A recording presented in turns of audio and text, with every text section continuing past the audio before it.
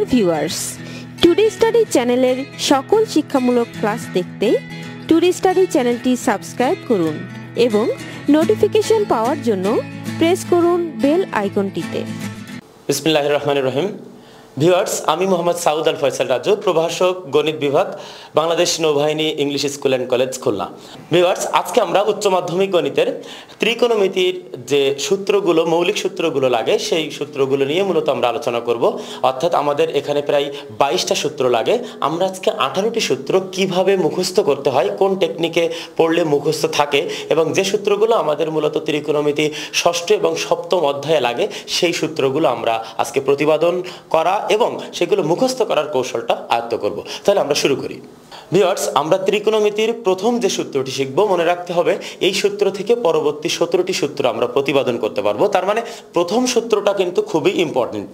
এখন প্রথম সূত্র প্রতিপাদন করতে যাওয়ার পূর্বে আমরা একটি কৌশল দেখে নিই। সেটি হলো সাগরে লবণ অনেক। সাগরের সাথে সাইন থিটার একটি মিল আছে, উচ্চারণগত মিল আছে। লবণের সাথে লম্ব, তেমনিভাবে অনেক বলতে অতিভুজ। অর্থাৎ আমরা বলতে পারি সাইন থিটা মানে লম্ব বাই অতিভুজ। ঠিক তেমনি আমরা এখানে যদি একটু তাকাই, আমরা বলতে পারি ও এক্স একটি ঘূর্ণায়মান সরলরেখা। এটি ঘড়ির কাঁটার বিপরীত দিকে ঘুরে ও অয় অবস্থানে গেল। ভিউয়ার্স, আমরা জানি ঘড়ির কাঁটা কিন্তু এখান থেকে যাত্রা শুরু করে ডান দিকে ঘুরে। এটি ঘড়ির কাঁটার বিপরীত দিকে ঘুরতেছে, অর্থাৎ ও এক্স অবস্থান থেকে ও অয়ে গেল। এক্ষেত্রে এ কোণ উৎপন্ন হলো। এটি আরো ঘুরে ও ওয়াই থেকে ও জেডে গেল, সেক্ষেত্রে বি কোণ উৎপন্ন হলো। অর্থাৎ এক্স ও জেড বলতে এ প্লাস বি কোণ উৎপন্ন হলো, যেখানে এক্স ও ওয়াই হলো এ কোণ এবং ওয়াই ও জেড হলো বি কোণ। তাহলে আমরা যদি এখন ও জেড এর উপর একটি বিন্দু নিই, পি বিন্দু, যে পি বিন্দু হতে একটি লম্ব টানবো ও এক্স এর উপরে পি কিউ, তেমনি ভাবে ও ওয়াই এর উপরে লম্ব টানবো পি আর। এখন আমরা এই যে আর বিন্দুটা পেলাম, এই আর বিন্দু হতে আবারও দুটি লম্ব টানবো, একটি ও এক্স এর উপরে আর টি, অন্যটি পি কিউ এর উপরে আর এস। ভিউয়ার্স, আমরা এখানে পি ও কিউ একটি সমকোণী ত্রিভুজ পাচ্ছি। কেন? কারণ আমরা পি কিউ লম্ব টানছিলাম। যেহেতু এটি সমকোণী ত্রিভুজ, তাহলে এই কৌশল থেকে আমরা লিখতে পারি সাইন থিটা, অর্থাৎ এখানে সূক্ষ্মকোণ কিন্তু এ প্লাস বি। সাইন থিটা মানে লম্ব বাই অতিভুজ। আমরা লম্ব টানছিলাম পি কিউ, আর ভূমি তাহলে ও এক্স বা ও কিউ। তাহলে খুব ভালোভাবেই বোঝা যাচ্ছে সমকোণী ত্রিভুজের সমকোণের বিপরীত বাহু অতিভুজ। তার মানে আমরা সাইন থিটা বলতে পি কিউ বাই ওপি বলতে পারি। আমরা সেটা লিখি।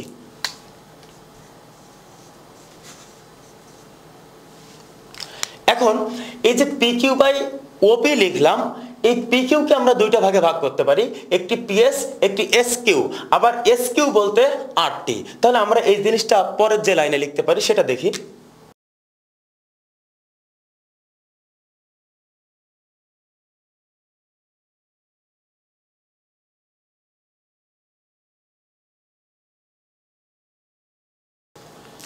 ভিউয়ার্স, আমরা PS plus S Q by ওপি কে দুই ভাগে ভাগ করলাম। সেক্ষেত্রে PS by OP plus S Q by ওপি।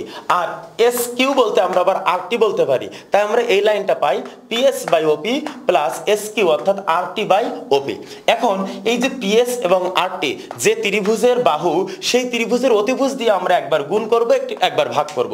অর্থাৎ পিএস যে ত্রিভুজে, সেই ত্রিভুজের অতিভুজ কিন্তু পিআর। তাহলে আমরা পিআর দিয়ে একবার ভাগ করলাম, একবার গুণ করলাম, তাহলে কেটে যে আগের সেই অংশটি আমরা পাই পিএস বাই ওপি। ঠিক তেমনি আরটি যে ত্রিভুজের, সেই ত্রিভুজের অতিভুজ কিন্তু ও আর। অর্থাৎ এই ও আর দিয়ে আমরা একবার ভাগ করব, একবার গুণ করব। এটি কেটে যে আমাদের থাকে আরটি বাই ও আর, যেটি আগের লাইনে ছিল। এখন আমরা এখানে পাবো PS by PR R PR by ওপি, অর্থাৎ দুইটি ত্রিভুজের দুটি বাহুর অনুপাত, যেটিকে আমরা ত্রিকোণমিতির আরো আমাদের 6টি অনুপাত আছে, একটি কস, একটি ট্যান, একটি কট আর সেক কোসেক। আমরা সেই মানগুলো এখানে বসানোর চেষ্টা করব। যেটি বা অতিভুজ বাই ভূমি হলে আমরা জানি সেক থিটা, ভূমি বাই অতিভুজ হলে আমরা জানি কস থিটা। সেই অনুযায়ী আমরা মানগুলো এখানে লিখে দিব।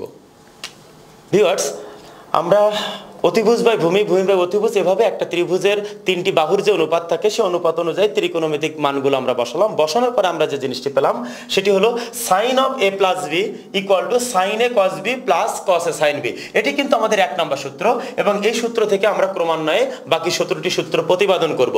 কিন্তু এই যে sign of A plus B পেলাম, একইভাবে যদি আমরা এই ত্রিভুজের ক্ষেত্রে কস থিটা অর্থাৎ cause of A plus B বের করি তাহলে কি হয় আমরা সেটি দেখি। তারপর আমরা এটিকে 1 নম্বর সূত্র নাম দিব এবং ওটিকে 2 নম্বর নাম দিব, দিয়ে আমরা ওখান থেকে বাকি সূত্রগুলো প্রতিপাদন করব। তাহলে দেখি আমরা cause of A plus B সূত্রটি কি পাওয়া যায়। ভিউয়ার্স, আমরা একটু আগে sign of A plus B সূত্রটি যেমনটি দেখছিলাম, এখন দেখব cause of A plus B. আমরা টেকনিকটা আগে দেখি। কবরে ভূত অনেক, কবরের সাথে কজের একটি উচ্চারণগত মিল আছে, ভূতের সাথে ভূমি, অনেকের সাথে অতিভুজ। তেমনি মনে রাখার জন্য আমরা কবরে ভূত অনেক যদি পড়ি তাহলে খুব সহজে বলতে পারবো কস থিটা বলতে ভূমি বাই অতিভুজ। এখন আমাদের যে পি ও কিউ সমকোণী ত্রিভুজটি ছিল, সেই সমকোণী ত্রিভুজে যদি আমরা কস থিটা অর্থাৎ থিটা বলতে সূক্ষ্ম কোণ A B A plus B অর্থাৎ কজ অফ এ প্লাস বির মানটি আমরা বের করি, তাহলে কবরে ভূত অনেক অর্থাৎ ভূমি বাই অতিভুজ ও কিউ বাই ওপি। এখন এই ও কিউকে আমরা ওটি এবং কিউটিতে বিভক্ত করে লিখতে পারি, পরবর্তীতে ওপি ভাগ করে দিলাম। এখন টেকনিক মনে রাখার যুক্তি যেটা আমাদের ছিল, ওটি যে ত্রিভুজের ওটি, এই ত্রিভুজের অতিভুজ কি ও আর, এই ও আর দিয়ে একবার ভাগ একবার গুণ করব। ঠিক তেমনি S R by OP, S আর যে ত্রিভুজে সেই ত্রিভুজের অতিভুজ কি পি আর, ঠিক তেমনি আমরা পি আর দিয়ে একবার ভাগ একবার গুণ করব। অর্থাৎ আমরা এখানে 4টি পোর্শন পেলাম। এখন এই যে ওটি বাই ও আর, ওটি বাই ও আর এটিকে কিন্তু আমরা ভূত অনেক বলতে পারি অর্থাৎ ভূমি বাই অতিভুজ, তার মানে কি কস থিটা, কবরে ভূত অনেক। এখানে থিটা বলতে এ কোণ অর্থাৎ কস এ পেলাম। ঠিক তেমনি ও আর বাই ওপি এটাও কিন্তু এই পি ও আর ত্রিভুজের ভূমি বাই অতিভুজ অর্থাৎ ভূত অনেক, তার মানে কস বি অর্থাৎ কজে কস বি পেলাম মাইনাস। তেমনি ভাবে আমরা এই দুইটা ত্রিভুজ থেকে লিখতে পারি সাইন এ সাইন বি। এখন সূত্রটি কি পেলাম? সূত্রটি হলো cause of A plus B equal to কজে cos B minus sine A sign B, অর্থাৎ cause of A plus B equal to কজে cos B minus sine A sign B. এটি হলো আমাদের 2 নম্বর সূত্র। এখন যদি আমরা এই দুটি সূত্র পাশাপাশি লিখি তারপরে সূত্রগুলো আমরা কিভাবে পেতে পারি সেটা একটু দেখি। তো ভিউয়ার্স, আমরা এই দুটি সূত্র কিন্তু এইমাত্র প্রতিপাদন করলাম। এখন আমাদের আর ওই থিওরিম বা উপপাদ্য নাই, এখন আছে এই দুটি সূত্র থেকে আমরা কি করে পরবর্তী 15টি বা 16টি সূত্র প্রতিপাদন করতে পারি। প্রথমে আসি sign of A plus B যদি আমরা লিখি তাহলে পাচ্ছি সাইন এ কস বি প্লাস কস এ সাইন বি। খুব স্বাভাবিকভাবে যদি আমি এখানে sign of A minus B লিখে দিই তাহলে খুব সহজে বলা যাবে এটি সাইন এ কস বি, এখানে ছিল প্লাস এখানে প্লাস, অর্থাৎ এখানে যদি মাইনাস দিই তাহলে এখানে হবে মাইনাস, বাকি দুটি অংশ একই থেকে যাবে। আমরা লিখি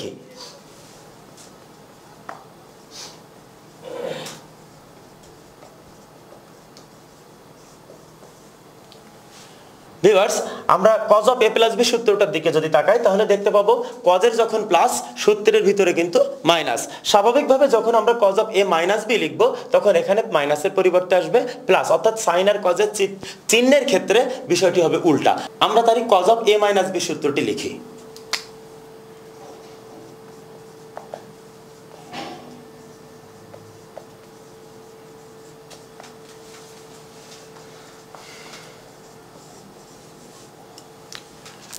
ভিউয়ার্স, আমরা 4টি সূত্র পেলাম।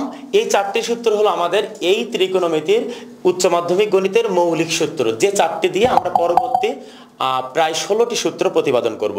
এখন আমরা কি করব, এই যে সাইনের দুটি সূত্র পেলাম এই দুটি যোগ করব একবার বিয়োগ করব একবার, ঠিক তেমনি কজের দুটি সূত্র যোগ করব একবার বিয়োগ করব একবার, তাহলে আমরা কিন্তু আরো নতুন 2 2 4টা সূত্র চলে আসবে, তখন আমাদের সূত্র সংখ্যা হবে 8টি। তাহলে আমরা এই দুটি সূত্র একবার যোগ করে একবার বিয়োগ করি, তেমনি ভাবে এই দুটি একবার যোগ করি একবার বিয়োগ করি।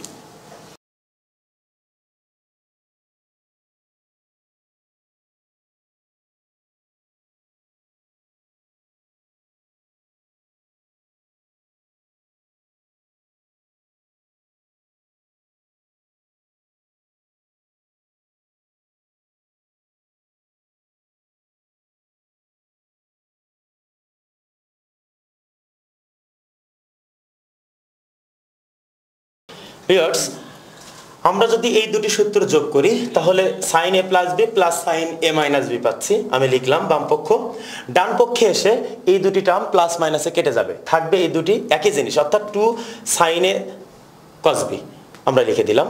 এখন যদি দুটো বিয়োগ করি তাহলে এটি চিহ্ন পরিবর্তন হয়ে এটি প্লাস মাইনাসে কেটে যাবে আর এটি 2 কজে কস বি থেকে যাবে, অর্থাৎ যদি এই দুটো বিয়োগ করি তাহলে সূত্রটি হবে 2 কজে সাইন বি। এখন যদি cos দুটো যোগ করি তাহলে প্লাস মাইনাস এটি কেটে যাবে, থাকবে 2 cos a cos b, অর্থাৎ cos এর দুইটা যখন যোগ করে দিব তখন 2 cos a cos b, অর্থাৎ দুটোই cos থাকবে।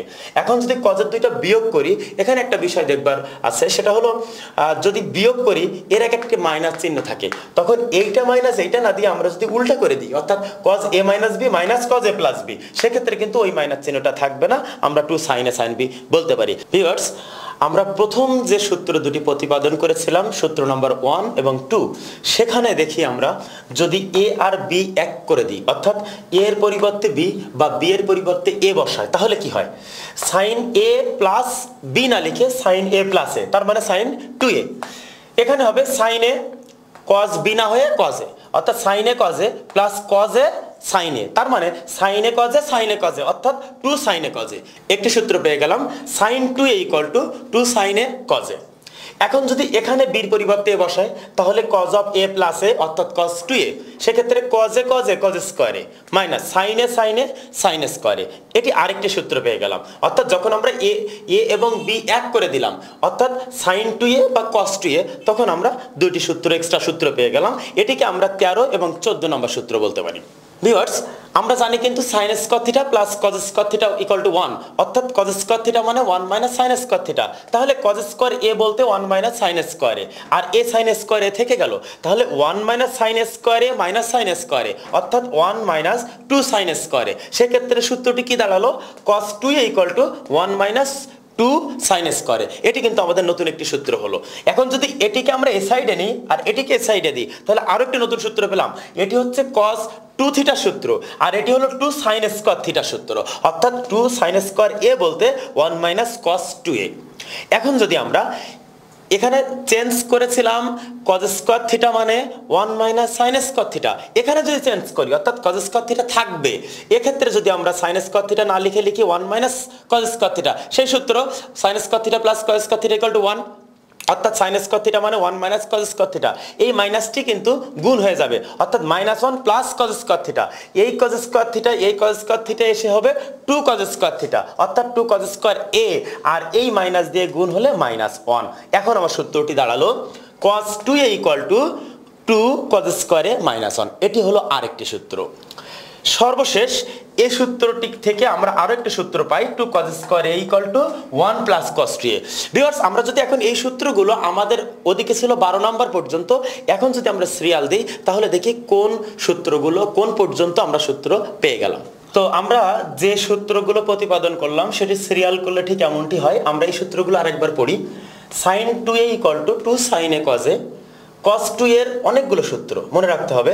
cos 2a equal to cos square a minus sin square a, cos 2a equal to 1 minus 2 sin square a, অর্থাৎ আমরা এই cosটাকে ভ্যানিশ করে দিলাম। এখন যদি সাইনকে ভ্যানিশ করি তাহলে কিন্তু পাবো 2 cos স্কয়ার a মাইনাস 1। আবার এখান থেকে 2 sin স্কয়ার একটি সূত্র পেলাম, ঠিক তেমনি এখান থেকে আমরা 2 cos স্কয়ার একটি সূত্র পাবো। এভাবে আমরা টোটাল 18টি সূত্র পেয়ে গেলাম। ভিউয়ার্স, আমরা যদি প্রথম যে দুইটি সূত্র পেয়েছিলাম sin a plus b R cos a plus b, ওই দুটি সূত্র এখন ভাগ করি তাহলে কিন্তু tan এর দুটি সূত্র আসবে।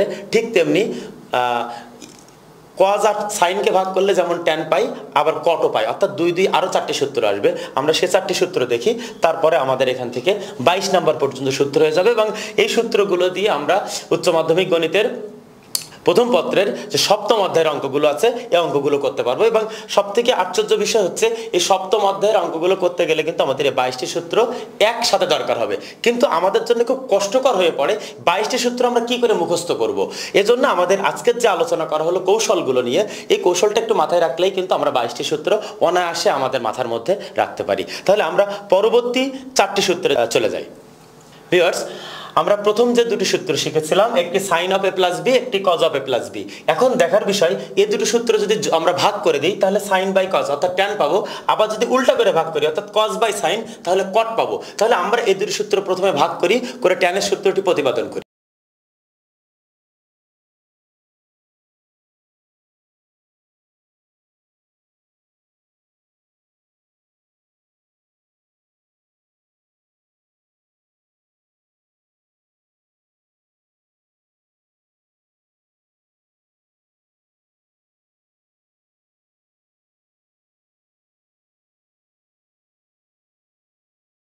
ভিউয়ার্স, আমরা এই দুটি সমীকরণ ভাগ করলাম, করার পরে আমরা sin বাই cos অর্থাৎ tan লিখলাম।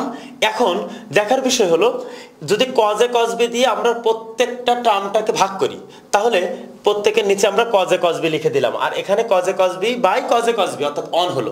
এখন কি হলো, cos b কেটে গেল, তাহলে sin বাই cos অর্থাৎ tan a, এখানে cos a কেটে গেল, sin বাই cos অর্থাৎ tan b 1 minus tan a tan b, এটি কিন্তু আমাদের 19 নাম্বার সূত্র হয়ে গেল।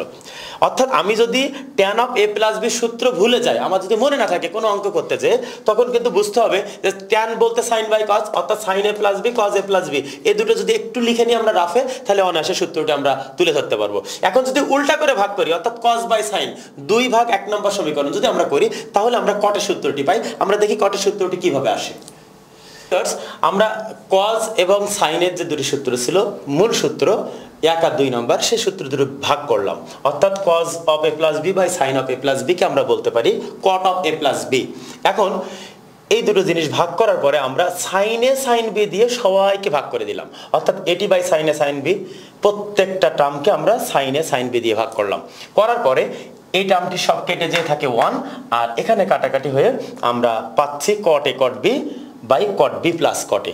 এখন যদি এই সূত্রগুলো আমরা ফ্রেশ করে লিখি তাহলে কি পাই ভিউয়ার্স? তাহলে আমরা সর্বশেষ দুটি সূত্র পেলাম, একটি হলো tan a প্লাস b, অপরটি হলো cot a প্লাস b, অর্থাৎ tan a প্লাস b বলতে tan a plus tan b by 1 minus tan a tan b, তেমনি ভাবে cot of a plus b বলতে cot a cot b minus 1 by cot a plus cot b। এখন দেখবার বিষয়, যদি আমরা tan a minus b দিই এবং cot a মাইনাস b দিই তাহলে কি পাই? শুধু চিহ্নটা পরিবর্তন হয়ে যাবে, যেখানে প্লাস আছে সেখানে মাইনাস চলে যাবে, তখন আমরা 20 নম্বর সূত্র পাবো আর এখানে 22 নম্বর সূত্র পাবো। তাহলে আমরা tan of a minus b সূত্রটি লিখি। এখানে কিন্তু প্লাস আছে মাইনাস হবে, মাইনাস আছে প্লাস হবে, তার মানে tan a plus tan b by 1 minus tan a tan b, এটি হয়ে যাবে tan a minus tan b by 1 plus tan a tan b।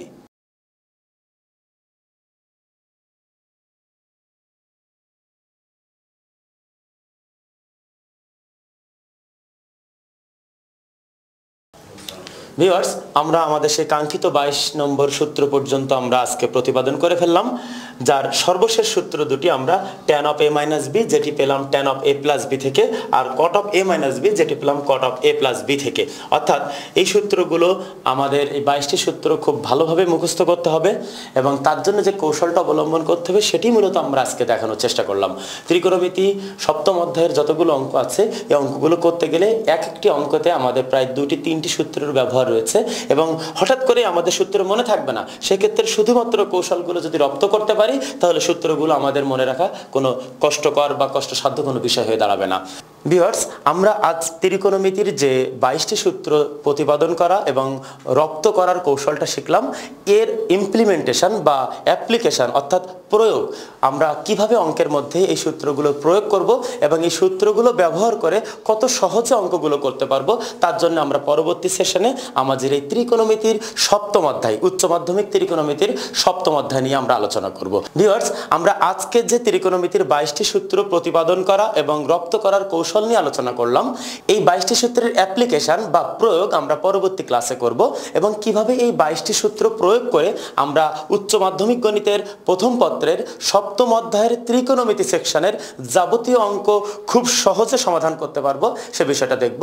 তো আমাদের পরবর্তী ক্লাসটি উপভোগ করবার জন্য আপনাদের সকলের প্রতি আমাদের আহ্বান রইল। ভিউয়ার্স, আমাদের ক্লাস যদি আপনাদের ভালো লেগে থাকে তাহলে লাইক করুন, কমেন্ট করুন এবং ফেসবুকে বন্ধুদের সাথে শেয়ার করুন। আর আপনার যদি কোনো জিজ্ঞাসা থাকে বা আমাদের ক্লাস সংশ্লিষ্ট যদি কোনো মতামত বা পরামর্শ থেকে থাকে তাহলে অবশ্যই আমাদেরকে ইনবক্স করুন। আমরা আমাদের পরবর্তী ক্লাসে আপনাদের গুরুত্বপূর্ণ মতামত বা কোনো প্রশ্ন থাকলে তার উত্তর দেওয়ার চেষ্টা করব। ধন্যবাদ। ডিয়ার ভিউয়ার্স, টুডে স্টাডি চ্যানেলের এই ক্লাসটি ভালো লেগে থাকলে লাইক করুন, কমেন্ট করুন এবং ফেসবুকে বন্ধুদের সাথে শেয়ার করুন। পরবর্তী ভিডিও ক্লাস দেখার আমন্ত্রণ রইল।